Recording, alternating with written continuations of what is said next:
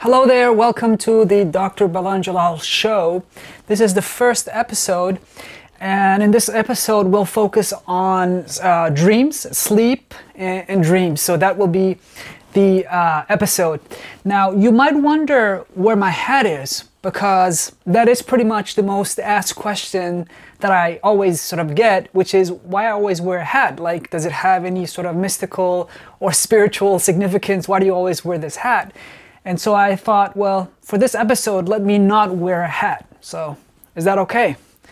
So we spend 1/3 of our lives sleeping, and that's a long time. I mean, that time could be spent much better, right? When you think about it, if our agenda, biologically speaking, is to pass on our genetics to the next generation, then why would you spend 1/3 of your life just lying there and pretty much just sleeping and being inactive, in the sense of not able to sort of gather materials and food and things like that? I mean, you're not really productive per se, so why would you spend 1/3 of your life doing that? Well, for sure, it tells us that there's something very important about sleep, that it's hugely important, and that it serves a very unique and powerful function. Okay, so that's important, and we'll get into some of those functions now. So we go through stages of sleep, right? And during stage 1 and 2. You have your heart rate and your body temperature sort of falling, right? So there's a decrease in that, and then you enter sort of into slow wave sleep, deep sleep, where you have this restorative stage of sleep, where your sort of growth hormone is released. There's a lot of DNA repair. Your memory is sort of rebuilt. You have, during this interesting slow wave sleep, this deep stage of sleep, you have things like, well, there's actually a very interesting point about this in this stage of sleep, where you have what's called the lymphatic systems, where your cells will shrink, and you'll have this fluid, cerebral spinal fluid, basically bathe your brain. And yeah, that's immensely that's really interesting. So your brain will be cleared of toxins and basically things like beta amyloid, so misfolded proteins that can, in the long haul, lead to things like Alzheimer's and dementias and stuff like that. So deep sleep is important. And then, of course, you enter into this stage called REM sleep, which is a very, very interesting stage. Now, during REM sleep, you have your lifelike, crisp, dreams, pretty much, right? So these dreams with this long story plot, where you see yourself projected into these novel environments, strange environments, in fact, and very emotional, very instinctual. You lose your sense of agency, so you are unaware that you're dreaming in REM, typically. And yeah, so you have these bizarre, strange dreams during REM, and your brain is clever, right? So your brain will go, look, when I'm in this stage of sleep called REM sleep, it's probably not a very good idea to act out my dreams and hurt myself, so I will paralyze this person from head to toe. So all of us, you, me, Joe, okay, we are all paralyzed from head to toe during this stage called REM sleep. And the reason for this paralysis is because it is to prevent us from acting out our dreams and hurt ourselves. So it's a very, very, very good idea. And in fact, there are people out there in the population with REM behavior disorder, which is this neurological brain disorder, where you will see people acting out their dreams and actually hurting themselves because they don't have this protective mechanism in the brain stem, with this system that allows you to be totally sort of in a immobile state, right? Okay, cool. So you have that during REM sleep and during REM dreams to prevent you from acting out your dreams, right? So when you're wrestling with this alligator, you can't move in real life, which is quite useful. All right, what else do you have? Well, you have your neurochemical environment in the brain is sort of shifted during REM sleep. So the neurons, so certain neurons called serotonin producing neurons, and so they produce this chemical called serotonin, which is well known for its function in things like mood, alertness, memory, attention, and executive function, meaning allowing your brain to make higher order decisions and things like that. Now, the neurons that produce this important chemical are sort of not working during REM sleep, so they will be not functioning, which is a sort of you could say allowing these neurons to replenish and be allowing them to be more active the next day. Now, you also have things like noradrenaline, another chemical in the brain that again is shut off. The neurons that produce this chemical is shut off during REM sleep. And then you have another chemical called acetylcholine, which is then ramped up. What I'm trying to convey here is that the neurochemical environment in your brain is different during REM sleep when you have these lifelike and vivid dreams. And there's a reason for that. Not only, as I said, it allows these neurons to take a nap, take a rest during the night, but it also then has a sort of direct impact on the dream content, right? So the fact that you are, let's say, that noradrenaline is not optimally function, that the neurons that produce this chemical is shut off, that means then that noradrenaline and adrenaline, right, allows you to focus in on things, right, and be focused.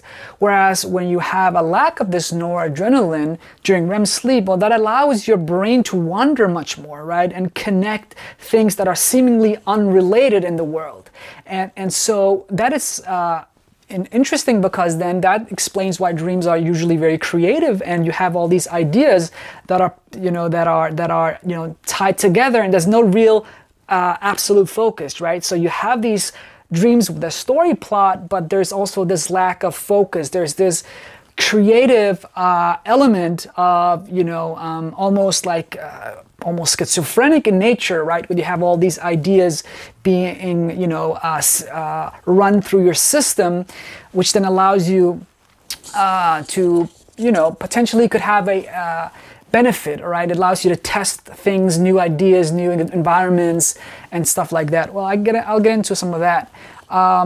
And serotonin, equally important, right? So serotonin is important. It's key for things like memory, as we mentioned, but also things like, just basic functions like logic, and so fueling areas of the brain that's important for making, as I said, logical decisions, putting the world together in a meaningful, cohesive, and logical way. And there's a particular structure in the brain, in the cortex, called the DLPVC, which is just this fancy name for a structure that is important for basically tying concepts together, right? So you have me, Baland, talking to you right now, laptop, computer, room, whatever, right? So logic allows me to construct and sort of construe a meaningful, cohesive logical reality. But without the cortex and this structure called the DLPVC, which relies then on serotonin, the fuel, and since that is cut off, that fuel, you will not be able to have logic guide you through your dreams. And so you have that, which is quite interesting. During dreams, dreams tend to be populated by a lot of people, and they tend to be, so that shows you that the self is almost like dreams are about creating an ego or creating a self. There's a lot of self-construction there, right? And even when you think about it, like when you encounter monsters or whatever, right? Witches or people, they are usually interested in you and devouring you. It's not about the environment per se, right? So there is this ego construction during dreams. So there's a lot of this ego focus.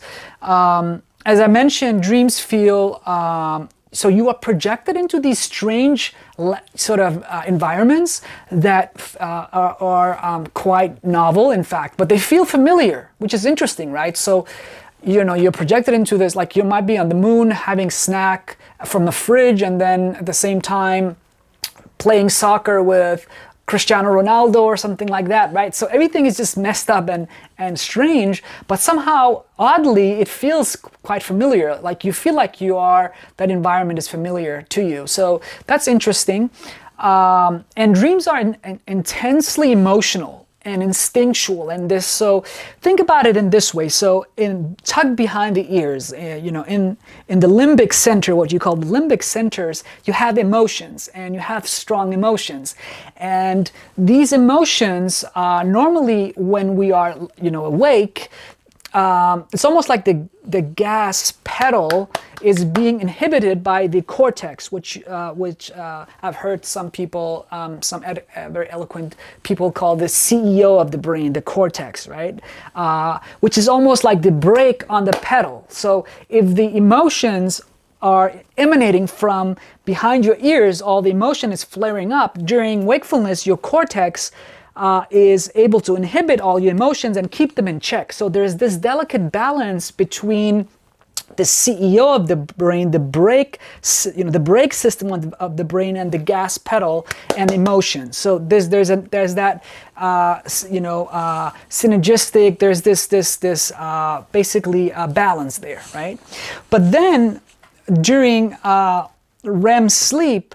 And during dreams, right, during REM dreams, what you will find is that you have a lot of emotions, right? But because of serotonin, which is particularly important for sort of inhibiting and fueling your cortex, since that chemical's out of the picture and your cortex is weakened, and structures like the orbitofrontal cortex, which is a fancy name for a structure up here, which is important for, again, as a braking system for keeping your emotions in check. Now, since that system is weakened, then you have emotions coming to the you know, flaring up, and you're not being able to sort of control that in the same way. Now, but interestingly, I once thought about an experiment that I wanted to do, and this was on time perception during dreams.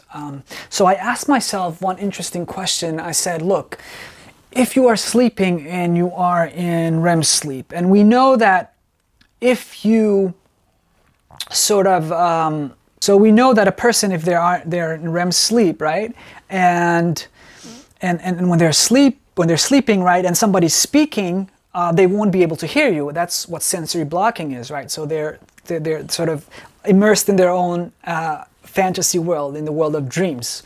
Now, but you can potentially influence dreams from externally. That's well known. So if I, for example, take someone and put them in a cold room while they're sleeping, a thought experiment, it's difficult to do, but let's say the window, somebody opens the window, that's easy to do.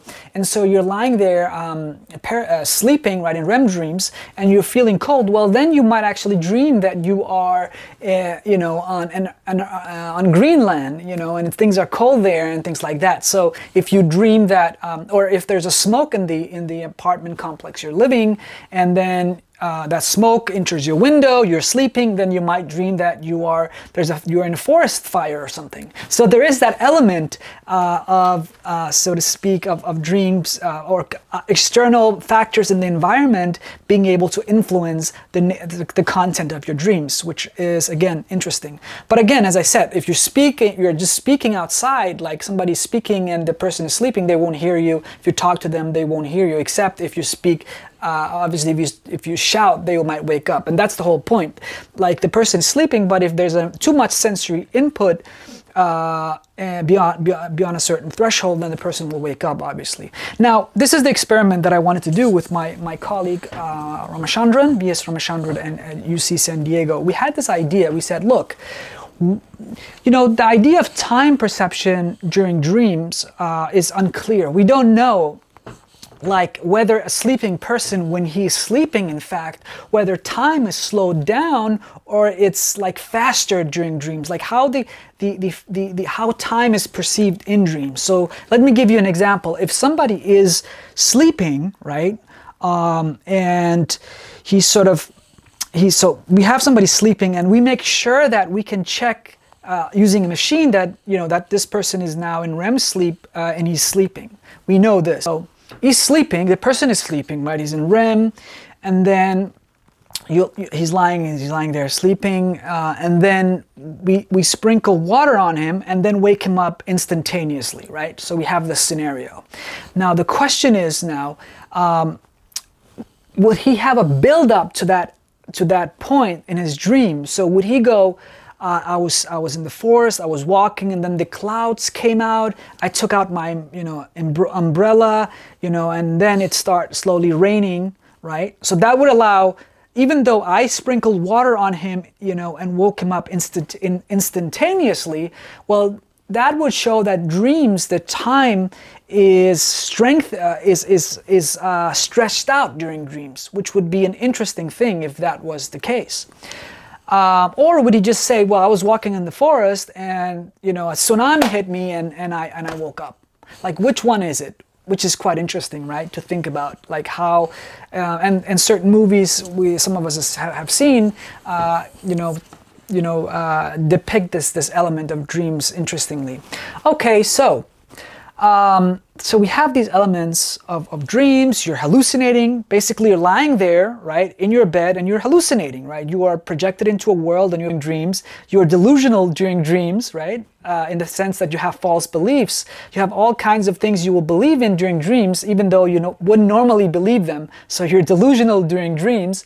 And then you have dementia during dreams, right? Because then you wake up and you forget your dreams. In fact, 95% of dreams are forgotten. So you have this world that we go through each night, and yet we don't stop to think about how amazing and, in a way, how strange that this whole world is. The fact that you're basically barking mad each night. All right, so we've established dreams are strange and weird, and the fabric of reality is out of control. You're sort of transported into this weird space where the logic centers of your brain are knocked out, and the self-agency centers of the brain is knocked out. So you're not aware that you're dreaming when you're dreaming, and so you find yourself in this world where, you know, anything could happen, and that's interesting. There's also another point, aside from, I also mentioned, by the way, let me just recap here, that dreams are, again, is instinctual and emotional, because the CEO of the brain is weakened, he's unable to sort of keep your dreams or keep the emotional parts in check.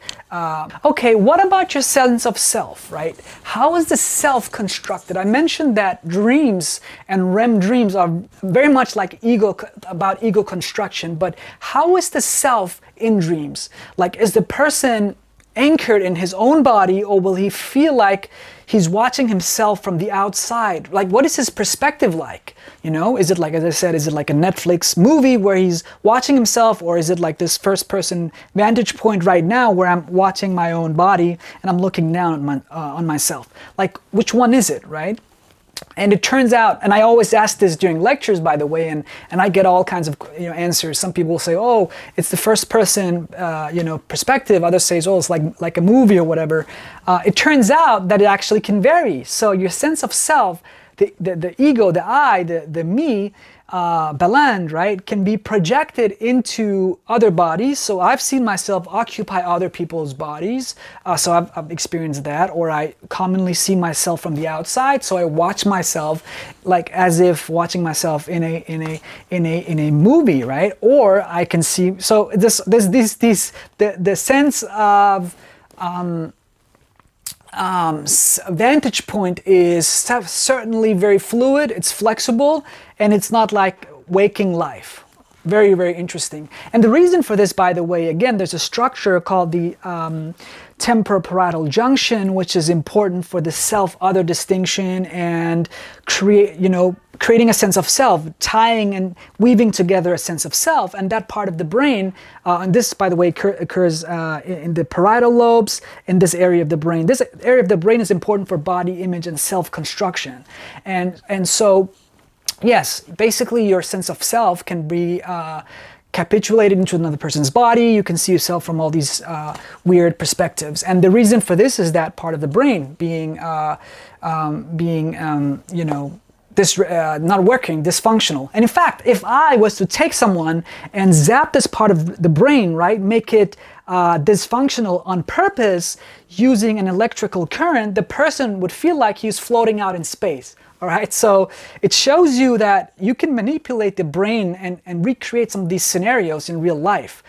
So that's really interesting to think about. All right, so we talked about these things. Dreams are strange, bizarre, lack of agency. They feel extremely real. They have strong emotion. Time perception might be on, off, but more research, of course, is needed on that. Memory loss. So because of serotonin, this chemical important for transferring short-term memories to long-term memories, because that part of the brain is not working, the serotonin system not allowing you to transfer memories from long to short, then you end up forgetting your dreams. In fact, when you wake up, and the wakefulness process itself entails a surge of serotonin flooding your brain, flooding your cortex. And that's why when you wake up, you are usually able to remember your dreams for just, you know, a minute, or what is it, like 20 seconds or so. And that's why having a, like writing down, having a dream journal at that time is immensely useful, because then you can remember your dreams. We mentioned vantage point. Then I want to add one more thing. Your volition is also weakened. You might notice during dreams, you might try to escape a monster or a bear, and you're running, and this monster is chasing you, and you can't get away, and it's really difficult to move in space and time.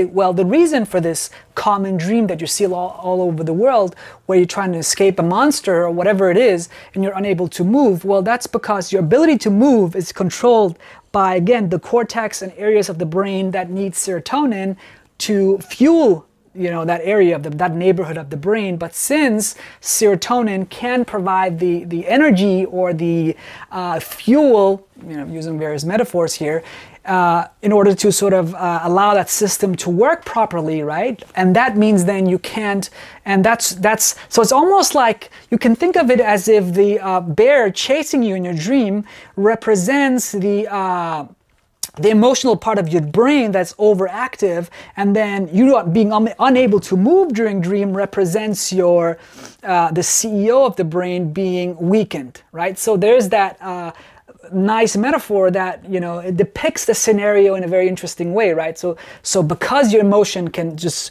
you know, get a, you know, they have this control, well, then that's the bear chasing you, that's the witch chasing you. And because you're weak and the parts of the brain controlling movement are weakened because of neurons, certain neurons not being active, well, then you can't really move. Hope this is clear, by the way. All right, let's move on to final topic. Well, so I just want to add here, it's interesting when you actually interview actors and things like that, they will tell you that, and you know, one way that I can sort of make myself be really angry or sad in movies and things like that, right? Get these emotions out of me, right? Being really sort of emotional when I'm not really feeling it, so to speak. Some of them will actually tell you that they will sleep deprive themselves. That's a technique that they use in order to you know, allow their CEO of the brain to be weakened and their emotional part of the brain be overactive. So it's almost like they are recreating a dream world, right? In reality, in life situations, by sort of depriving themselves of sleep and shifting the neurochemistry of the brain in this interesting way. So one question that I wanted to end with is the questions, do babies dream? I think that's a nice way to end this. Do babies dream, right? And the answer to that is, well, how about we actually ask a baby?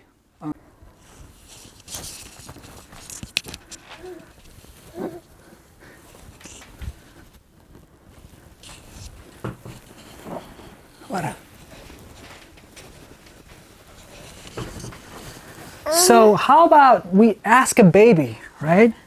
So here's one. Here's one. Here's my nephew. Now, as you can see, we tend to wear hats in our family. Pasha, do you sleep? Do you dream at night? Oh, Pasha, do you dream? He doesn't speak English, so I'm gonna try to do this in Danish. Sover du, Pasha? Når du sover, drømmer du så, når du sover? Hvad? Han siger, he's saying something. Drømmer du? Drømmer du? I'm gonna try Kurdish. He also speaks Kurdish. Oh, he doesn't like this. All right, so I'm gonna end here. Have a great day.